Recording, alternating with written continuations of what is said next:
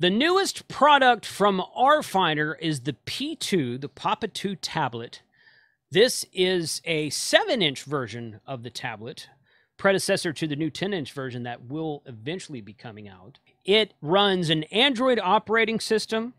It has a full built-in dual-band DMR and Analog radio, just like the newest RFinder B1. And it will also take a SIM card. Just like a phone, you can add a SIM card to the tablet, and the tablet will do your data work for you. Let's take a look at it right now.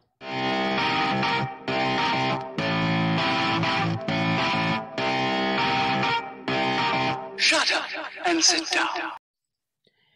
Ham Radio 2.0, where we do reviews, news, and how-tos of things that are new in amateur radio. Thanks for joining us today, guys. My name's Jason. I'm KC5HWB. And if you've watched any of my episodes in the last year or two, you know that I love talking about the RFinder device. In a nutshell, the RFinder device is a full Android device with a two-way radio built into it. His first couple of models, the H1, the M1, and the K1, were monoband only, usually 440. He did have some 2-meter versions.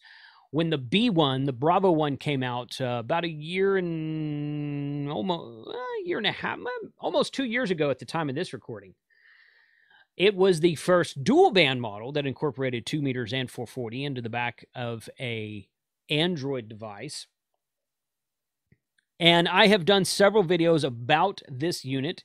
It is a hardened device, IP67 rated. It is Part 90 type accepted, and it works very well for what it does. Well, newest from this company, and RFinder is based out of New York.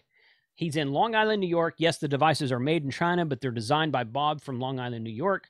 They're made in China. They're shipped over here, and then he distributes them out of Long Island. He's got some vendors through Gigaparts and HRO at the time of this recording, and a few vendors overseas as well. So it's possible to get these devices pretty much everywhere.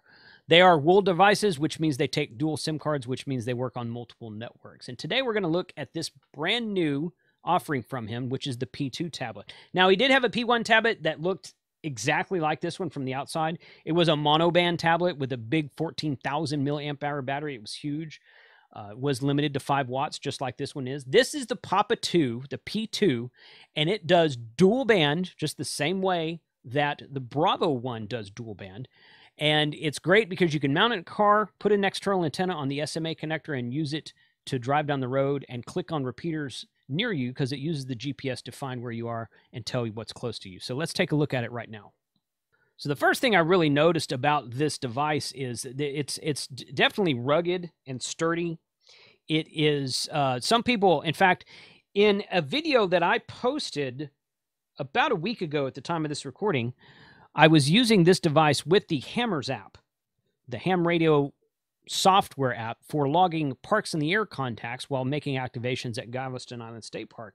And I said in the video that I was using the P2 tablet and I was using the HamRS app, which is right here.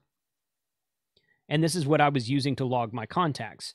But still, people came along the video after the fact and they're like, what radio or what tablet is that? And what app is that? Where do you get the case? Where do you get the case for the tablet? This is not a case. This is the entire tablet. This is what it looks like here. It's all built in as one unit. It is a 7-inch screen this way. It is running Android 8.1, which quite frankly is really my only complaint with it. It's just an older version of Android. Now, there's nothing in the world wrong with 8.1. It is, I mean, they've got like 10 or 11. I know they've got 10. I think they might even be to 11 out at this point in time. So there's nothing in the world wrong with an older version of Android, but it is kind of a drawback for those of you wanting the latest and greatest in operating systems. But regardless of that, it has everything that your regular old everyday Android tablet would have. I have YouTube TV right there. I've watched TV on this thing sitting in the truck before. During the Texas winter storm, I used this to watch news reports for local weather and local newscasting around the Galveston area, which is where we were stuck at the time. But it has here at the top, it's got a channel knob and a volume knob, which you can change there. This is your power button. These are your, this is like some kind of infrared device that I don't know what, I don't think he's implemented anything on that yet. I've never actually used that part of it myself, that back down there. This is your SMA connector. No, I'm sorry, this is your microphone connector. It does have a microphone that it comes with, or it's an option for the microphone. this speaker mic here. It is a powered speaker mic, so you charge the microphone via micro USB cable right here. You can turn the microphone off and on. I've gone 2 to 3 weeks between charges in this microphone, never had a problem with it. It holds a charge for a very long time. So you've got your standard 3.5 millimeter plug that you go in here and plug it in. The only thing you have to do when you plug in the microphone is go into this section right here that says PTT, and this will be by default turned on to earphone button, POC earphone button. So you just tap it once and it changes to PTT instead of POC. By default, it's POC. You tap it once, it changes to PTT, and it enables the push-to-talk feature in this port up here. So now you've got this port which will work for both push-to-talk and audio coming in. He does have a Y adapter in here, so you can plug in the microphone and an external speaker both at the same time. This is the SMA connector. Takes a standard SMA male port right here. It does come with an SMA female antenna. I prefer the signal stick antenna. I'll put a link to the signal stick antenna in this video below. This is the flexible signal stick dual band antenna, and it has SM, and you can get signal sticks in multiple styles and connection types. This is the SMA female, obviously.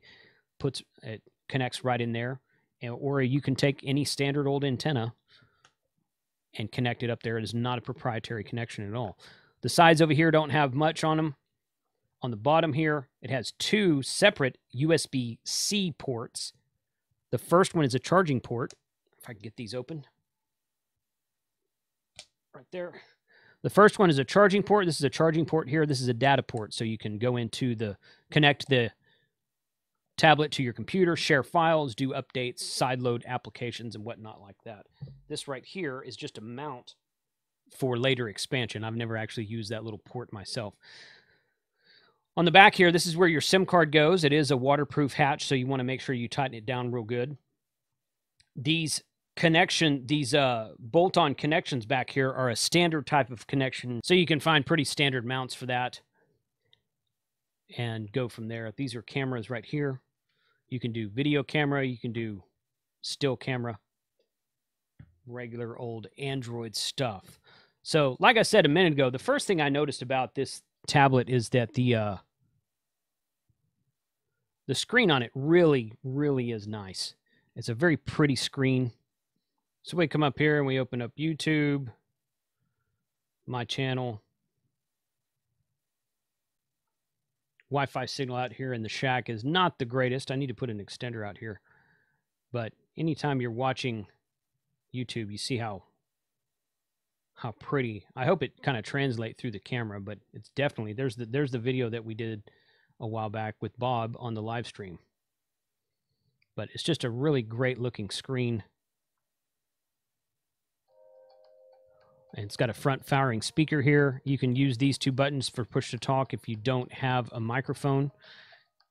This is volume, obviously. This is actually a channel. I think there's a way to go in there and set it to change this to where it'll work for volume also. Right now, I have the volume set right here. And then you have home, okay, back, and different buttons you can use right here. Sometimes these are programmable. But this is this is the P2, the Papa 2 tablet from RFinder. It is a good addition for those of you who want to use a mobile radio. If you've ever used your RFinder B1 in the car, you know, the screen is not that big. Driving down the road, you have to unplug the antenna, plug it in the external antenna, put it on the mount every time you get into and out of the car. This one just stays in my truck. In fact, I used this during my road trip when I went to Outer Banks, North Carolina, up to Long Island, and back down through Huntsville, Alabama, home.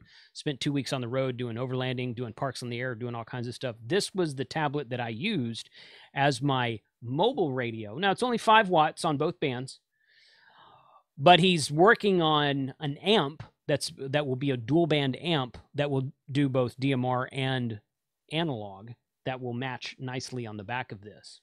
So I just used it on 5 watts, talked on local repeaters, refreshed the RFinder app each time. The GPS told me where I was. You clicked on program, you key up, and you're talking on the repeater, and it's all good. So links to this will be in the description below. I'm very happy with this product. I'm happy to see what the updates will be to it. It's got plenty of memory and plenty of horsepower for the CPU and processor to upgrade it to later versions of Android 10 or later. It is going to incorporate the DMR ROIP, what they call him DM ROIP, which is the radio over IP that cuts out the RF to where you can talk into the Brandmeister network directly from the tablet and or phone without going over RF. That's not really radio. It's not really my thing. I think it's a cool feature, but the thing I'm most excited about both of these devices is the fact that they will work via RF. They have an actual dual band RF radio built into them. So they are a great addition to the community, and I like how much they get updated and how responsive they are to community requests through the RFinder Facebook group. So let me know if you have this tablet. Let me know if you have the B1, if you're happy with it. What would you like to see improved about it? What would you like to see added to it? He had a couple of new ideas for stuff he's added that he told me about when I was up there in Long Island visiting him in April of 2021. And some of the stuff he's got planned for it sounds really fun. So put your comments below. Let me know what you think. 73, and thanks for watching today.